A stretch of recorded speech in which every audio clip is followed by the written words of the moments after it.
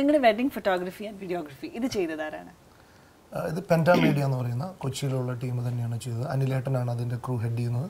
അനിലേട്ടനാണ് അതിൻ്റെ ഫുൾ കാര്യങ്ങൾ ചെയ്തത്. അത് അതിരുടെ അച്ഛൻ ത്രൂ ആണ് അത് കണക്റ്റഡ് ആവുന്നത്. ഞങ്ങൾ എൻഗേജ്മെന്റ് ത്രൂ ഫ്രം എൻഗേജ്മെന്റ്, കല്യാണം, റിസപ്ഷൻ എല്ലാം അവർ തന്നെയാണ്. നിങ്ങൾക്ക് ഒരു ഗുഡ് പോയിന്റ് എന്ന് പറഞ്ഞാൽ ഒത്തിരി കോൺടാക്ട്സ് ഉണ്ട്.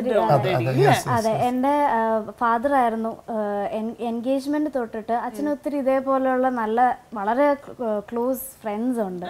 അപ്പം എൻ്റെ എൻഗേജ്മെന്റിന് മേക്കപ്പ് ചെയ്തത് അച്ഛൻ്റെ ക്ലോസ് ഫ്രണ്ടായ മനോജ് പറഞ്ഞിട്ട്, പുള്ളി റൺ ചെയ്യുന്ന സ്റ്റുഡിയോ എം പറഞ്ഞിട്ട്, അവർക്ക് ചെന്നൈയിലും തലശ്ശേരിയൊക്കെ ബ്രാഞ്ച് ഉണ്ട്.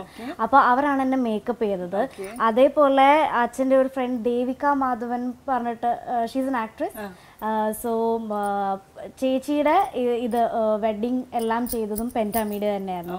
അതിൻ്റെ റെഫറൻസ് കിട്ടിയപ്പോഴത്തേക്കും നമുക്ക് ഈ വീഡിയോഗ്രാഫേഴ്സിൻ്റെയും കോൺടാക്ട് എളുപ്പം കിട്ടി. അവരുടെയും ഡേറ്റ്സ് ഫൈനലൈസ് ചെയ്തു. അപ്പോൾ അങ്ങനെ അത് കണ്ട് നമ്മൾ വളരെ ഇഷ്ടപ്പെട്ടു. ചേച്ചിയുടെ വെഡിങ് ചെയ്ത വീഡിയോ ഭയങ്കര ഇഷ്ടപ്പെട്ടിട്ടാണ് ഞങ്ങൾ 3 ഇവൻറ്റ്സും ഒരു പാക്കേജ് പോലെ ദേവികയുടെ വെഡിങ് നമ്മൾ സ്വയംവരത്തിൽ ഇതിനു മുമ്പ് എന്നോട് എനിക്ക് ഭയങ്കര സന്തോഷം തോന്നി. കാരണം ആതിര ആയിക്കോട്ടെ അമ്മ ആയിക്കോട്ടെ എന്നോട് പറഞ്ഞു ഞങ്ങൾ സ്വയംവരത്തിന്റെ ഏറ്റവും ഫസ്റ്റ് എപ്പിസോഡ് തുടങ്ങി ഫോളോ ചെയ്യുന്ന, അങ്ങനെയൊക്കെ കേൾക്കുമ്പോൾ ഞങ്ങൾക്ക് റെസ്പോൺസിൽ ഭയങ്കര ഹാപ്പിയാണ്. അതെ, അപ്പൊ ജയ് ഇനീഷ്യലി ഇതുപോലെ സ്വയംവരം എന്ന് പറഞ്ഞൊരു പ്രോഗ്രാമിൽ ഇങ്ങനെ വിളിച്ചിട്ടുണ്ട് എന്ന് പറഞ്ഞപ്പോൾ തന്നെ ഞാൻ പറഞ്ഞു ഇതിന് ഇനി അധികം ആലോചിക്കണ്ട, എനിക്ക് എന്തായാലും ഇത് വേണം, എനിക്ക് പോകണം, പാർട്ടിസിപ്പേറ്റ് ചെയ്യണമെന്ന് ഞാൻ പറഞ്ഞിരുന്നു. അപ്പോൾ കേട്ട ഉടനെ തന്നെ, ബിക്കോസ് ഞങ്ങൾ ഈ ഷോ ഒത്തിരി കാലമായിട്ട് കണ്ടുകൊണ്ടിരിക്കുന്ന, അപ്പോൾ വേറെ ഒന്നും ആലോചിച്ചില്ല. സോ നിങ്ങളുടെ കല്യാണം എവിടെ വെച്ചായിരുന്നു നടന്നത്? ഗുരുവായൂർ വെച്ചിട്ടായിരുന്നു കല്യാണം. ഗുരുവായൂർ അമ്പലത്തിൽ വെച്ചിട്ടായിരുന്നു താലികെട്ടെല്ലാം. തൊട്ടടുത്തുള്ള രാജവത്സം എന്ന് പറഞ്ഞ ഓഡിറ്റോറിയത്തിലാണ് അതർ ഫംഗ്ഷൻസ് എല്ലാം നമ്മൾ ചെയ്തത്. സോ ആക്ച്വലി ആൾക്കാരൊക്കെ ഇപ്പൊ ട്രിവാൻഡ്രം ഉള്ള ആൾക്കാർ വരെ ഗുരുവായൂർ കല്യാണം നടത്താനായിട്ട് ഒത്തിരി എഫേർട്ട് എടുത്ത്, നിങ്ങളെ സംബന്ധിച്ചോളം വളരെ ഈസി ആയിരുന്നു. ഇഷ്ടംപോലെ പോകുന്ന ഒരു അമ്പലം തന്നെയായിരുന്നില്ലേ? അതിലേക്ക് എങ്ങനെയുണ്ടായിരുന്നു ആ ഒരു എക്സ്പീരിയൻസ്? ബിക്കോസ് ഗുരുവായൂർ അമ്പലം is A very special place അല്ലേ? എന്തായിരുന്നു അവിടുത്തെ ഒരു എക്സ്പീരിയൻസ്? എനിക്കെന്ന് വെച്ച് കഴിഞ്ഞാൽ ആക്ച്വലി ഞങ്ങളുടെ ഫാമിലിക്കായാലും എനിക്ക് പേഴ്സണലി ആണെങ്കിലും ഗുരുവായൂരിൽ ഞങ്ങൾ ഒത്തിരി കല്യാണങ്ങൾ അറ്റൻഡ് ചെയ്തിട്ടുണ്ട്. അപ്പോൾ അവിടെയുള്ള ഒരു തിക്കും തിരക്കും, അവിടെയുള്ള ആ ഒരു റഷ് ഉണ്ട് അവിടെ. അപ്പോൾ ഞങ്ങൾ എത്രയൊക്കെ കല്യാണങ്ങൾ അറ്റൻഡ് ചെയ്തിട്ടുണ്ടോ ഞങ്ങൾക്ക് അതൊന്നും കാണാൻ പോലും പറ്റിയിട്ടില്ല. കാരണം മണ്ഡപത്തിൽ വെച്ച് very early in the morning പെട്ടെന്ന് കയറി ഇറങ്ങുക, കറക്റ്റായിട്ട് ചെക്കനെയും പെണ്ണിനെയും കെട്ടണം എന്നുള്ളൊരു ഇത് മാത്രമേ ഉണ്ടാവുള്ളൂ. അപ്പം ഈ ഞങ്ങളുടെ ആക്ച്വലി ഞങ്ങൾക്ക് എന്താണെന്ന് വെച്ച് കഴിഞ്ഞാൽ ഗുരുവായൂരിൽ വെച്ച് നടത്തണം എന്നുള്ള ഒരു ഇത് ഒബ്വിയസ്ലി ഉണ്ടായിരുന്നു. അപ്പം പിന്നെ എല്ലാം കൂടെ ഒരു ഇതുപോലെ ഒരു നിമിത്തം പോലെ ജയയുടെയും പേരൻസും ഫാമിലിയും എല്ലാം ഗുരുവായൂരിന്റെ അടുത്തായതുകൊണ്ട് പിന്നെ ഞങ്ങൾക്ക് കൂടുതൽ ആലോചിക്കേണ്ടി വന്നില്ല. എന്തായാലും ഗുരുവായൂരപ്പൻ ഇരിക്കുമ്പോൾ നമുക്ക് വേറെ ഒരു സ്ഥലം നോക്കേണ്ട കാര്യമില്ല. എത്ര മണിക്കായിരുന്നു നിങ്ങൾക്ക് മുഹൂർത്തം കിട്ടിയത്? നമ്മൾ 7 to 8 മുഹൂർത്തം ഉണ്ടായിരുന്നു. ഇതുപോലെ തിരക്കില് അത്ര തിരക്കുണ്ടായിരുന്നു. വലിയൊരു ഭാഗ്യ, കാരണം അത്ര തിരക്കുണ്ടായില്ല. കാരണം 9 മണി സമയം ഉണ്ടായിരുന്നു, പക്ഷെ കുറച്ച് മോർണിംഗ് ടൈം ആയതുകൊണ്ട് അധികം തിരക്കുണ്ടായില്ല. ഏറ്റവും ഇപ്പൊ കല്യാണത്തിൽ നമ്മൾ കുറേ ഇപ്പൊ ഫംഗ്ഷൻസ് ആയിക്കോട്ടെ ചടങ്ങുകളൊക്കെ ഉണ്ടെങ്കിലും ഏറ്റവും നമ്മൾക്ക് സ്പെഷ്യൽ എന്ന മൊമെന്റ് എന്ന് പറഞ്ഞാൽ താലി കെട്ടുന്ന ആ ഒരു സമയം അല്ലേ? രണ്ടുപേർക്കും. ജയന്റെ ഒരു എക്സ്പീരിയൻസ് പറയൂ ആ ഒരു സമയത്ത്. എന്തായിരുന്നു മനസ്സിലിങ്ങനെ? വളരെ സന്തോഷമായിരുന്നു. കാരണം നമ്മളെന്ന് പറയില്ല, ഇത് വളരെ എക്സ്പെക്ട്, എന്താ പറയുക, ഞാൻ ഇങ്ങനത്തെ ഒരു ആളൊരിക്കലും, നമുക്ക് എന്തൊക്കെ ആഗ്രഹം ഉണ്ടെങ്കിലും ഇത്രയും കംഫർട്ടബിൾ ആയിട്ടുള്ള ഒരാളെ കിട്ടും ഞാൻ ഒരിക്കലും പ്രതീക്ഷിച്ചിരുന്നില്ല. അതും നമ്മുടെ എൻഗേജ്മെന്റ് കഴിഞ്ഞിട്ട്, ആക്ച്വലി ഏപ്രിൽ കഴിഞ്ഞതാണ് എൻഗേജ്മെന്റ്, കുറച്ച് ഗ്യാപ്പ് വരുന്നു. അപ്പോൾ അതുകൊണ്ട് തന്നെ ആ ഒരു ഈ ഇതിനു വേണ്ടി വെയിറ്റ് ചെയ്യായിരുന്നു എന്ന് വേണമെങ്കിൽ പറയാം. അപ്പോൾ അതുകൊണ്ട് വളരെ ഹാപ്പി മൊമെന്റ് ആയിരുന്നു, വളരെയധികം സന്തോഷമുണ്ട്.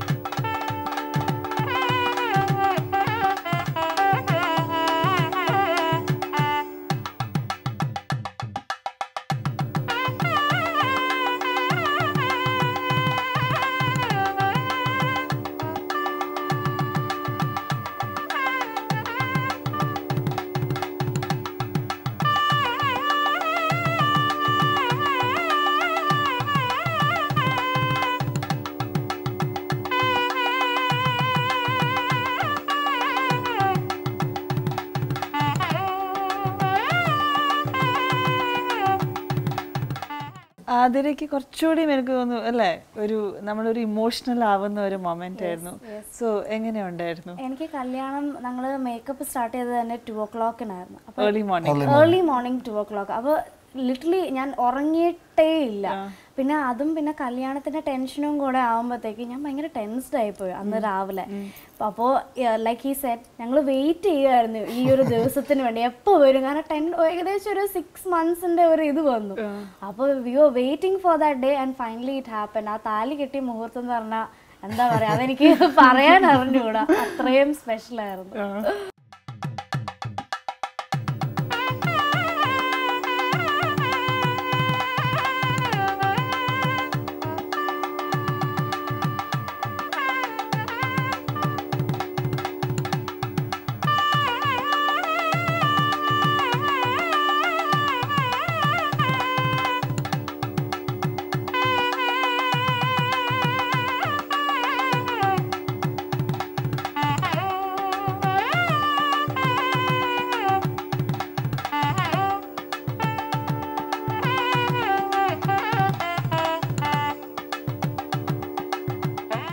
സോ ഇത് കഴിഞ്ഞിട്ട് വളരെ ഗ്രാൻഡ് ആയിട്ടുള്ള ഒരു റിസപ്ഷൻ നിങ്ങൾ അറേഞ്ച് ചെയ്തിരുന്നു. അത് ഞാനിങ്ങടെ അതിന്റെ ഭാഗമായിരുന്നു. അത് തൃശ്ശൂരായിരുന്നു.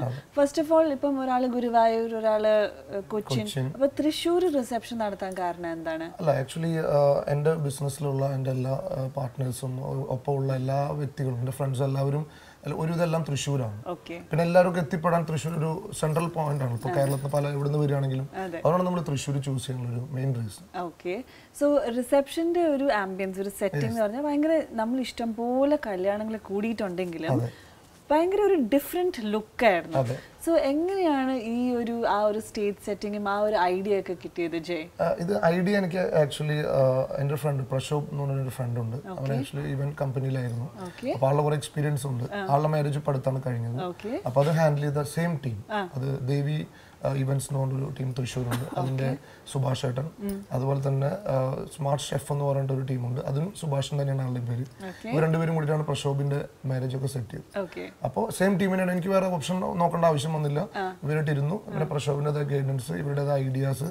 അപ്പൊ എന്തായാലും ഒരു ഡിഫറെന്റ് ആയിട്ട് നല്ല രീതിയിൽ ചെയ്യണം എന്നുള്ളൊരു ആഗ്രഹം എനിക്കും ഉണ്ടായിരുന്നു. അപ്പൊ അങ്ങനെയാണ് ഇതിലേക്ക് എത്തിയത്. രണ്ടുപേരും അവരുടെ മാക്സിമം ബെസ്റ്റ് തന്നെയാണ്. സോ ഇതിന്റെ ഏതെങ്കിലും പ്രീവിയസ് റെഫറൻസസ് അവർ കാണിച്ചു തന്നിരുന്നോ? എനിക്ക് കുറച്ചൊക്കെ കാണിച്ചു തന്നിരുന്നു അവരെനിക്ക്. പിന്നെ ഞാനത് വിട്ടുകൊടുക്കായിരുന്നു. ഞാൻ ഇത് അനലൈസ് ചെയ്യുന്നത് ശരിക്കും ഈ നമ്മൾ ഈ ഒരു 5 star ഹോട്ടൽസിലൊക്കെ പോകുമ്പോൾ ഒരു ലക്ഷറിയസ് ആയിട്ടുള്ള ഒരു അവരുടെ സെറ്റിംഗ് ഉണ്ടല്ലോ, ശരിക്കും അങ്ങനെ ഒരു ഫീൽ ആണ് എനിക്ക് കിട്ടിയത്. ഒരു അതായിരുന്നു ഉദ്ദേശിച്ചത്. പോളിഷ്ഡ് ആയിട്ടുള്ള ഡെക്കോർ ആൻഡ് ഒരു ഭയങ്കര ക്ലാസി ആൻഡ് അല്ല, ഞാൻ ഇന്നലെ നടന്ന റിസപ്ഷന്റെ ഇവന്റിന് ആക്ച്വലി ഞാൻ അത്ര ഹെഡേക്ക് വന്നിട്ടില്ല. കാരണം രണ്ടുപേരും അതിന്റെ ഹെഡ് ചെയ്യുന്ന രണ്ടുപേരും അടിപൊളിയായിരുന്നു. പ്ലസ് പ്രശോഭ അത് ഡീൽ ചെയ്യുന്നുണ്ട്. എനിക്ക് വളരെ അത്രയും കോൺഫിഡന്റ് ആയിരുന്നു അവനത് ചെയ്യുന്നുള്ളത്. അതുകൊണ്ട് അത്ര ഹെഡേക്ക് ഒന്നും എനിക്ക് വന്നിട്ടില്ല. എനിക്ക് മറ്റൊരു നിങ്ങൾ ചാലഞ്ച് ഏറ്റെടുത്തിട്ടുണ്ട്. കാരണം ഇതൊരു ഓഡിറ്റോറിയത്തിന്റെ അകത്താണെങ്കിൽ കുറച്ചുകൂടെ ഒരു സേഫ് ആണ്. ഒരു ഓപ്പൺ ലോണില് ഇങ്ങനെ ഒരു സ്റ്റേജ് സെറ്റ് ചെയ്ത് ഇത് ചെയ്യാന്ന് പറയുന്നത് ഒരു ബിഗ് റിസ്ക് എടുത്തിരിക്കുന്നത് അല്ലെ? അതിന്റെ ഒരു പേടി ഉണ്ടായിരുന്നു. കാരണം ഔട്ട്ഡോർ ഫാക്ടേഴ്സ് ആകുമ്പോ മഴ ഈ ഒരു സീസണിൽ നമ്മൾ കഴിഞ്ഞതേ ഉള്ളൂ ഗംഭീരമായിട്ട്. സോ നിങ്ങൾ എന്തെങ്കിലും ഒരു നടക്കില്ല എന്നുള്ള, അങ്ങനെ മഴ പെയ്യില്ല എന്നുള്ളൊരു കോൺഫിഡൻസിൽ തന്നെയാണ് നമ്മളത് പ്ലാൻ ചെയ്തത്. ഇൻ കേസിന് എന്തെങ്കിലും വരികയാണെങ്കിൽ തന്നെ കംഫർട്ടബിൾ ആക്കുകയാണെങ്കിൽ നമ്മൾ ഓഡിറ്റോറിയത്തിൽ വേറൊരു സ്റ്റേജും നമ്മൾ സെറ്റ് ചെയ്തിരുന്നു. In case for safety. Great thinking. പക്ഷെ ഭാഗ്യത്തിന് നന്നായിട്ട്. അതോടൊപ്പം തന്നെ വേറെയും കുറെ ആക്ടിവിറ്റീസ്, ഇപ്പം ലൈവ് ആയിട്ടുള്ള മ്യൂസിക്, DJ, അതൊക്കെ ജയുടെ പ്ലാനിലുണ്ടായിരുന്നു. അത് നമുക്ക് എന്തായാലും അങ്ങനത്തെ ഒരു കുറച്ച് എന്റർടൈൻമെന്റ് പ്രോഗ്രാംസ് വേണമെന്ന് എന്റെ ഐഡിയയിൽ ഉണ്ടായിരുന്നു. ഞങ്ങൾ അവരോട് ഷെയർ ചെയ്തപ്പോൾ അവർ തന്ന ഓപ്ഷൻസ് ആയിരുന്നു. എനിക്ക് ഓരോ ഫ്യൂഷൻ ആര് വേണം, DJ ആര് വേണം, അവർ വന്ന ഓപ്ഷൻസ് ഞാൻ സെലക്ട് ചെയ്തു. എല്ലാം നന്നായി, എല്ലാം ഭംഗിയായിരുന്നു. നിങ്ങളുടെ എൻട്രി, എസ്പെഷ്യലി ആതിരയുടെ എൻട്രി, ഞാനും ഇതുപോലെ ഇഷ്ടം പോലെ കണ്ടിട്ടുണ്ടെങ്കിലും ആദ്യമായിട്ടാണ് ഇങ്ങനെ ഒരു ചാരിയറ്റിൽ വരുന്നത് ഞാൻ കണ്ടത്. അത് സ്പെസിഫിക്കലി ഇതിന് വേണ്ടിയിട്ട് ഉണ്ടാക്കിയതാണോ, അത് ഉണ്ടായിരുന്നോ അവരുടെ കയ്യിൽ ഇങ്ങനത്തെ ഒരു ഓപ്ഷൻ? ഇത് കംപ്ലീറ്റ്ലി എന്താ പറയുക, റിസപ്ഷൻ എന്ന് പറഞ്ഞ ഫംഗ്ഷൻ കംപ്ലീറ്റ്ലി ജയുടെ ഒരു കോൺസെപ്റ്റും പുള്ളിയുടെ ഒരു പ്ലാനിങ്ങും എല്ലാം ജയുടെ ആയിരുന്നു. എനിക്ക് ടു ബി ഫ്രാങ്ക്, എനിക്ക് എല്ലാം ഒരു സർപ്രൈസ് ആയിരുന്നു. എനിക്ക് ഇങ്ങനെയൊരു സെറ്റപ്പാണ് ഇവിടെ ഉള്ളതെന്ന് ഞാൻ പ്രീവിയസ് നൈറ്റാണ് അറിയുന്നത്. അപ്പോൾ എനിക്കതൊരു വലിയൊരു സർപ്രൈസ് ആയിട്ടാണ് തോന്നിയത്. ബിക്കോസ് ഞാനും ഇതുപോലെ ഇത്രയും ഗ്രാൻഡായിട്ട് ഞാനും പ്രതീക്ഷിച്ചില്ല. സോ ഏതായാലും നമ്മുടെ ഓഡിയൻസിന് ഇനി റിസപ്ഷൻ്റെ കാഴ്ചകൾ കാണാനൊരു അവസരം കൊടുക്കട്ടെ. സോ ജയ് ആൻഡ് ആതിര ഇവരുടെ കല്യാണത്തിൽ നിന്നും വളരെ ഡിഫറെൻ്റ് ആയിട്ടുള്ള ഒരു സെറ്റിംഗ് ആയിരുന്നു റിസപ്ഷന്. വളരെ ബ്യൂട്ടിഫുൾ ആൻഡ് എലിഗൻറ്റ്. സോ അവിടുത്തെ കാഴ്ചകൾ എന്താണെന്ന് കണ്ടു നോക്കാം.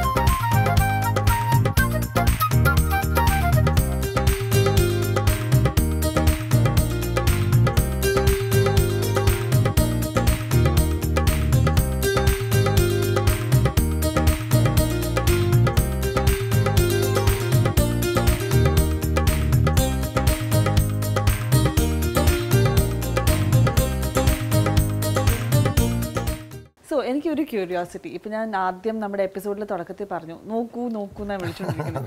അപ്പം എന്താണ് ഫോണിൽ ഇപ്പം ഞാൻ ജയനോടാണ് ചോദിക്കുന്നത്, ആതിരയുടെ ഫോണിൽ ജയിന്റെ പേര് എന്തായിട്ടാണ് അപ്പൊ സേവ് ചെയ്തേക്കുന്നത്? നോക്കുന്ന തന്നെയാണോ?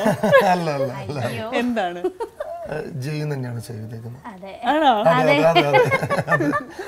മറ്റുള്ള ആൾക്കാരുടെ അടുത്ത് സംസാരിക്കുമ്പോൾ ജയെന്ന് പറയും.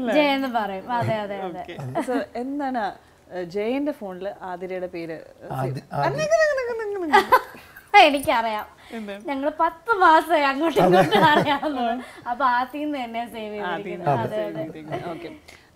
ആരാ നിങ്ങള് ഡേറ്റ്സ് ഒക്കെ ഓർക്കാൻ ജയം എടുക്കാനാണോ അതെയോ മോശം? അത് ഞങ്ങൾ മുന്നേ ഒരു അഗ്രിമെന്റ് വെച്ചിട്ടുണ്ട്. ബർത്ത്ഡേസ്, ആനിവേഴ്സറീസ് ഇതേപോലെ കണ്ണും നോക്കിയത് ഇങ്ങനെയുള്ള ഒരു സംഭവം നമ്മൾ ഓർത്ത് വെക്കത്തില്ല. ആ ഒരു കാര്യം നമ്മൾ വളരെ വളരെ മോശമാണ്. എന്നാലും ഞാനൊന്ന് ചോദിച്ചു നോക്കട്ടെ. അറ്റ്ലീസ്റ്റ് ഇപ്പൊ ഒരു വർഷം കല്യാണം കഴിഞ്ഞതല്ലേ ഉള്ളൂ, അതുകൊണ്ട് ഇംപ്രസ് ചെയ്യാൻ ചിലപ്പോ ഓർക്കുന്നാണ് എന്റെ വിശ്വാസം. പക്ഷെ ആതിരയുടെ ബർത്ത് ഡേറ്റ് ഇയർ പറയേണ്ട ആവശ്യമില്ല. എന്നാണ് ബർത്ത് ഡേ?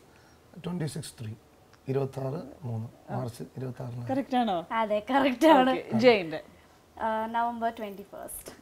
വരികയാണല്ലേ? 26 ഞാൻ പറയാനുള്ള കാരണം എന്റെ വെരി ക്ലോസ് ഫ്രണ്ട് അനീഷ് ഉണ്ട്. ഞാൻ ആക്ച്വലി ബിസിനസ്സിൽ ഹെൽപ്പ് ചെയ്യുന്നു. എന്റെ ബെസ്റ്റ് ബഡിയാണ്. അവന്റെ ബർത്ത്ഡേ 26/3 അതുകൊണ്ടാണ് ഇത് ഓർക്കാൻ കാരണം. ഒബ്വിയസ്ലി അല്ല, ആ ഡേറ്റ് എപ്പോഴും പണ്ട് മുതലേ ഓർമ്മയിലുണ്ട്.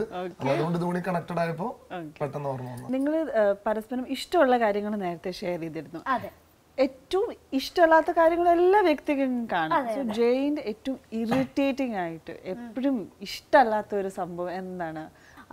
എനിക്ക് ഇഷ്ടമല്ലാത്ത കാര്യം എന്ന് പറഞ്ഞാൽ വളരെ അൺറൊമാൻറ്റിക് ആണ്. ഒരു ഇതേപോലെയുള്ള ഒരു അങ്ങനത്തെ ഒരു റൊമാൻസോ അങ്ങനെ ഒരു അടുത്തേക്കൂടെ പോലും പോയിട്ടില്ല. അപ്പോ സ്വപ്നങ്ങളുള്ള വ്യക്തിയാണ്. അതുകൊണ്ടാണ് അപ്പൊ ആ ഒരു കാര്യം എനിക്ക് അത്ര ഇഷ്ടമല്ല. ബാക്കിയെല്ലാം ഓക്കെയാണ്. ജയ്, ആതിരയുടെ കാര്യം ഓൾറെഡി ആതിര പറഞ്ഞിരുന്നു, ഇങ്ങനെ നാഗ് ചെയ്ത് ഇങ്ങനെ പറയുന്ന കാര്യം ഇഷ്ടമല്ല എന്ന്. എന്നാലും അതല്ലാണ്ട് എന്താണ് ആതിരയിൽ കുറച്ചൊരു ഇറിറ്റേറ്റിംഗ് ആയിട്ട് അല്ലെങ്കിൽ അത്രയ്ക്ക് ഒന്നും പിടിക്കാത്ത സ്വഭാവം എന്താണ്? മാറ്റിയിരുന്നെങ്കിൽ നല്ലതായിരുന്നു എന്ന് തോന്നിയ കാര്യം? ഒറ്റ കാര്യം എന്താ വെച്ചാൽ, ഇഷ്ടമില്ലാത്ത എന്തെങ്കിലും കണ്ടു കഴിഞ്ഞാൽ അത് വെരി ക്ലോസ് ആയ ആൾക്കാരാണെങ്കിലും അതിരുടെ മുഖത്തുനിന്ന് അറിയാൻ പറ്റും. ഞാൻ പലപ്പോഴും പറയാറുണ്ട്. ഇപ്പൊ ഞാനായാലും എന്താ പറയാ, നമുക്കൊരു ബുദ്ധിമുട്ടൊരു കാര്യം വന്നാൽ നമുക്ക് വേണ്ടപ്പെട്ട ഒരാൾ നമ്മുടെ അടുത്തുണ്ടെങ്കിൽ നമ്മൾ ചിരിച്ചു നിൽക്കും ഉള്ളിലുണ്ടെങ്കിൽ. പക്ഷെ അതിരുടെ മുഖത്തുനിന്ന് അത് അവർക്കറിയാൻ പറ്റും. അതെ, അല്ല, പക്ഷെ അത് ഞാൻ എപ്പോഴും പറയാറുണ്ട്. അവര് ഞാൻ പറയാറുണ്ട് പലപ്പോഴും. അത് ട്രൈ ചെയ്യുന്നുണ്ട് മാറ്റാൻ വേണ്ടിട്ട്. പക്ഷെ എപ്പോഴും ഒരു പ്ലസന്റ് ചിരിച്ചുള്ള ഒരു മുഖമാണ്. അതുകൊണ്ട് തന്നെ ഒരു ചെറിയൊരു വ്യത്യാസം വന്നാലും എന്റെ മനസ്സിൽ എന്താണുള്ളത് അത് ഇമ്മീഡിയറ്റ്ലി ഫേസിൽ കാണാൻ പറ്റും. ലെറ്റ് ഇറ്റ് ബി ഹാപ്പിനെസ് അല്ലെങ്കിൽ ദേഷ്യം ആയിക്കോട്ടെ, എന്ത് മുഖത്തപ്പ കാണും. സോ ഇപ്പൊ നമുക്ക് ആതിരയുടെ ഒരു ആഗ്രഹമാണ് ഞാൻ ഫൈനലി സാധിച്ചു കൊടുക്കാൻ പോകുന്നത്. കാരണം പറഞ്ഞു ജയ് ഒട്ടും റൊമാൻറ്റിക് അല്ല എന്ന്. അതുകൊണ്ട് ഇപ്പൊ ഒരു ഒരു ടാസ്ക് എന്ന് പറഞ്ഞാൽ ജയ ഒന്ന് പ്രൊപ്പോസ് ചെയ്യണം ആതിരേനെ. ഈ ഒരു ഷോയുടെ ത്രൂ എങ്കിലും നടക്കട്ടെ. അതെ, ഇത്രയും കാലം ചെയ്തിട്ടില്ലല്ലോ. ചെയ്തിട്ടില്ല. അപ്പൊ ഒരു നിമിഷം എടുത്ത് കുറച്ച് നല്ല വാക്കുകളും കുറച്ച് ഇച്ചിരി ഒന്ന് പൊലിപ്പിച്ച് അതിനെ നല്ല രീതിയിൽ ഒന്ന് പ്രൊപ്പോസ് ചെയ്തേ. നന്നായിട്ടുണ്ട്. ഭയങ്കര റൊമാൻറ്റിക് ആവാനല്ല പറഞ്ഞത്. I'm trying for that. Okay. അതി എന്തോ ഇനിയുള്ള ജീവിതം ഇവിടുന്ന് അങ്ങോട്ട് എൻ്റെ കുറേ നല്ല നിമിഷങ്ങളിൽ ഒപ്പം തന്നെ മേ ബി നല്ലതും ചീത്തവും നമ്മളല്ല പ്രൊഡിക്റ്റ് ചെയ്യുന്നു സെറ്റ് ചെയ്യുന്നതും മേ ബി എൻ്റെ ഒരു ബുദ്ധിമുട്ടുള്ള ടൈം വരികയാണെങ്കിൽ ആ ടൈമുകളിലെല്ലാം എൻ്റെ കൂടെ more than as A wife, as a friend, more than as A good partner, എല്ലാറ്റിനും അപ്പുറത്തേക്ക് കൂടെ എപ്പോഴും ചങ്കിനുള്ളിലെ കൽബായിക്കൊണ്ട് അതിലുണ്ടാകുമെന്ന് ഞാൻ ആഗ്രഹിക്കുന്നു. So love you lot. I love you too. So sweet. കൈയൊക്കെ തണുത്തു. റൊമാൻസ് ഒക്കെ ഉള്ളിലുണ്ട്, പുറത്തേക്ക് വരാത്തതാണ്. അതെ, പക്ഷെ എന്താ പറയാ, നല്ല രീതിയിൽ ഈ പറഞ്ഞ പോലെ ജോലിയും ലൈഫും എല്ലാം മാനേജ് ചെയ്ത് എല്ലാം ഉണ്ടാവട്ടെ, എരിവും പുളിയും എല്ലാം ഉണ്ടാവട്ടെ എന്ന് ഞാൻ ആശംസിക്കുന്നു. Happy married life. Happy married life. ഒത്തിരി എൻജോയ് ചെയ്തു നിങ്ങളെ മീറ്റ് ചെയ്തിട്ട്. So thank you. So Jaya and Athira, ഇവരുടെ ഒരു ബ്യൂട്ടിഫുൾ സ്റ്റോറിയാണ് നമ്മൾ ഇന്ന് കണ്ടത്. മറ്റൊരു കപ്പിളുടെ വിശേഷങ്ങളുമായിട്ട് അടുത്ത എപ്പിസോഡിൽ നമുക്ക് വീണ്ടും കാണാം. Till we meet again, this is Rosen Jolly signing off. Bye.